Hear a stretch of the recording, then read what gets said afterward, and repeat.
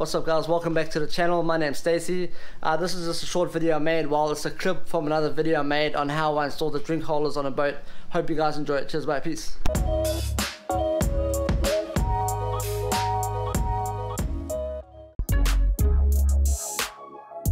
What's up guys, I've decided I can't finish this boat unless I have drink holders in this boat.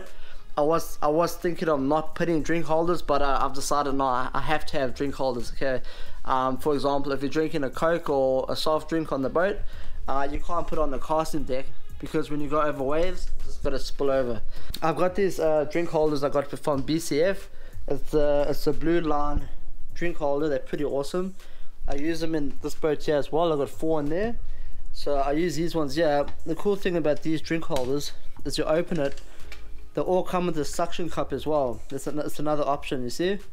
So if you don't want to drill holes in your boat, you can just stick it on the side, but I prefer to have it permanently on, so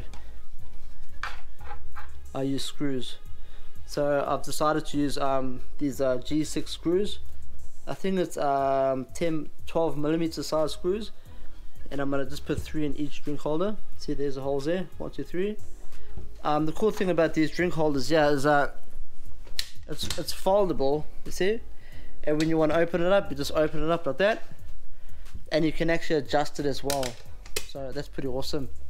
So I've decided I'm gonna install it on the sides of the boat. See, one this side and one that side. It's because I don't want to have it in the middle of the boat, because this is going to be like the business area, so you're going to be walking up and down there. You won't be walking up and down the side, so your drinks will be safe over there, you see. So check it out. The cool thing about these drink holders, yeah, is you can adjust the top piece. See, this is it. This is one. This other one.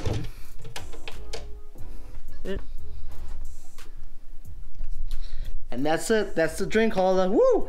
Hope you guys enjoyed the video, guys. Don't forget to subscribe and hit the notification bell on top of the subscribe button to get notified every time I put videos. Peace.